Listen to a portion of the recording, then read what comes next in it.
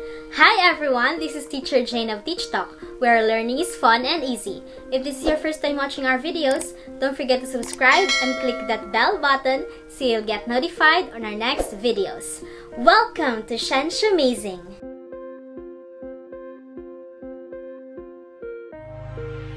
Kung saan pag-uusapan natin ang mga science concepts from grade 7 to grade 12, kasama ang topics in general science, biology, chemistry, physics, and earth science. At dito, bida ang agham.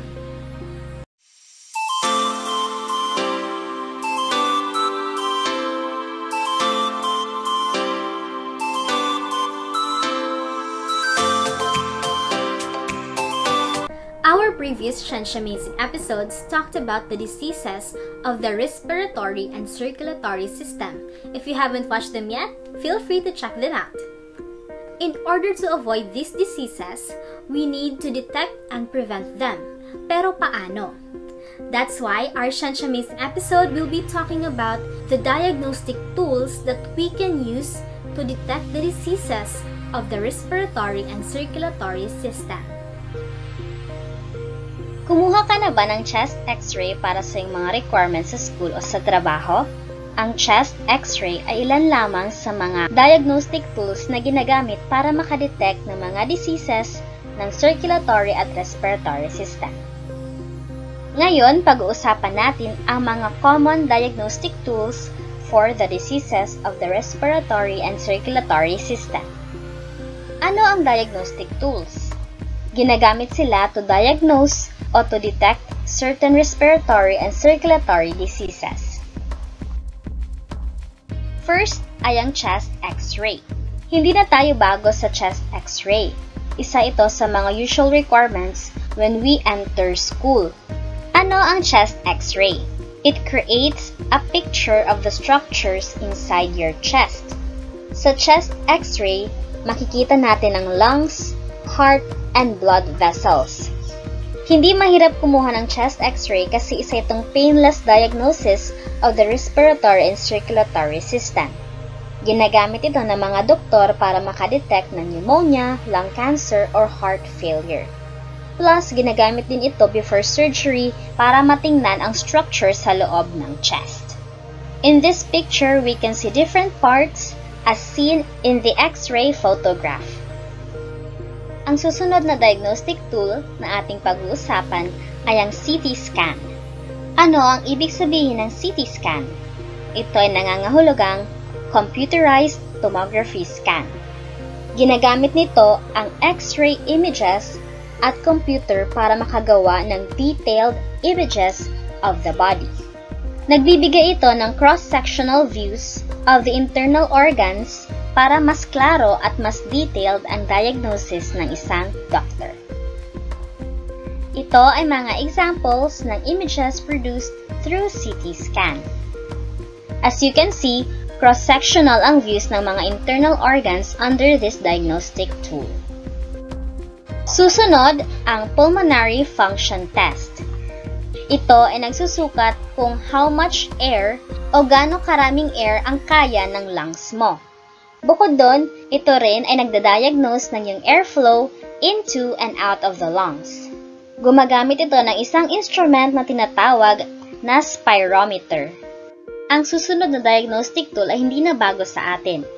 Ito ay ang blood pressure test. It measures the pressure in your arteries as your heart pumps blood. Meron tayong dalawang common instruments na ginagamit para makuha ang blood pressure. Pwedeng gamitin ang sphygmomanometer, which is the usual pump na makikita natin sa mga hospitals, which is like a pump na usually makikita natin sa mga hospital used by doctors and nurses. For daily use, pwede rin gamitin ang digital BP monitor na pwedeng mabili sa mga pharmacy. Paano malalaman kung mataas o high ang isang blood pressure? We will use this table. Kapag ang systolic pressure mo ay 130 to 139 at ang diastolic pressure mo ay 80 to 89, meron kang stage 1 hypertension. Kapag over 140 naman ang systolic pressure mo at over 90 ang diastolic pressure mo, meron kang stage 2 hypertension. And lastly, kapag 180 or over at 120 or over ang pressures mo, nasa hypertensive crisis ka na.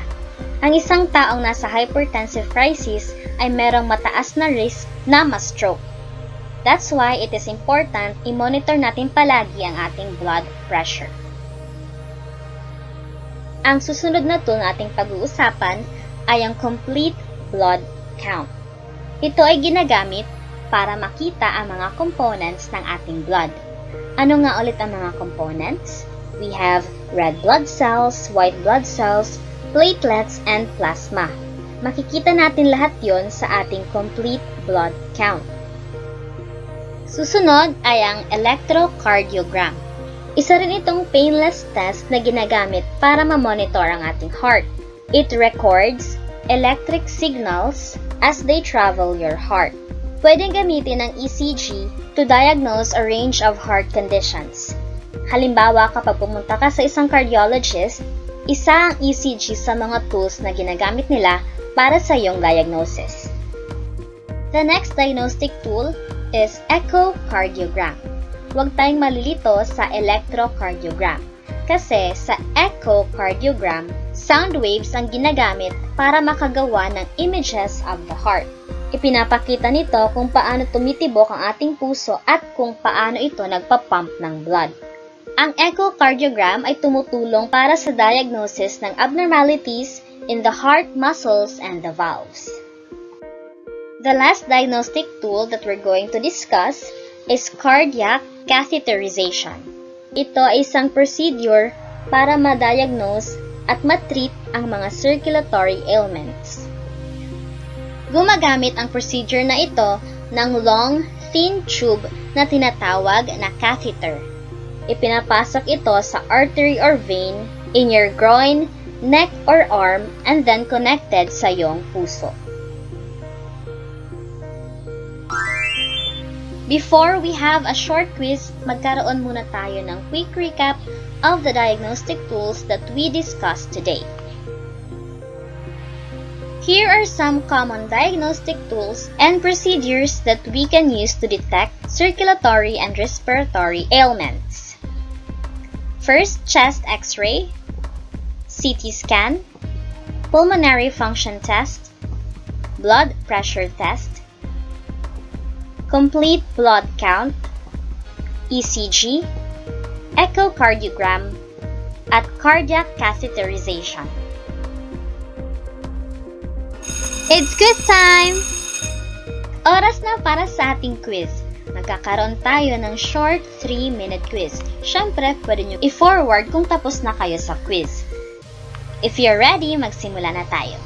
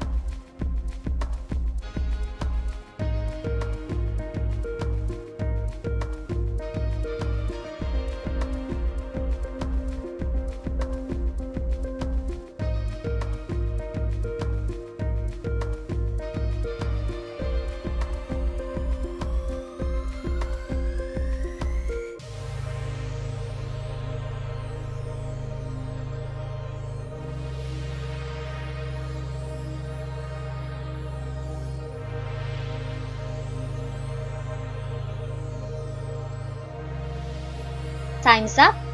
I-check natin ang ating mga sagot from items 1 to 5. Number 1. It records electric signals to check for patterns of heartbeats and rhythms. Ang ating keyword ay records electric signals. Kapag electric signals, it is ECG or electrocardiogram. Number 2. A long, thin tube inserted in the artery or vein and threaded to your heart. Ito ay thin tube. It is catheter. Number 3. It provides cross-sectional view of the internal organs. Ang ating keyword dito ay cross-sectional view, katulad ng nakita natin kanina in one of the examples. Anong diagnostic tool ito? CT scan o computerized tomography scan. Number 4. It measures how much air your lungs can hold. The key phrase is air your lungs can hold. It is pulmonary function test. Take note, pulmonary refers or pertains to the lungs. Number 5. It uses sound waves to produce images of the heart. Ang ating clue dito ay sound waves. Kung kanina, electric signals, this time, sound waves ang ginagamit to produce images. Kapag sound waves, it is echocardiogram. Echo, sound. That ends our 5-item quiz. Huwag mahiyang i-comment ang iyong score over 5 in the comment section below para ma-check namin ito. Thanks for the support! That ends our Amazing episode for today. Don't forget to subscribe, like, and share this video to your friends so that we can learn together. Bye!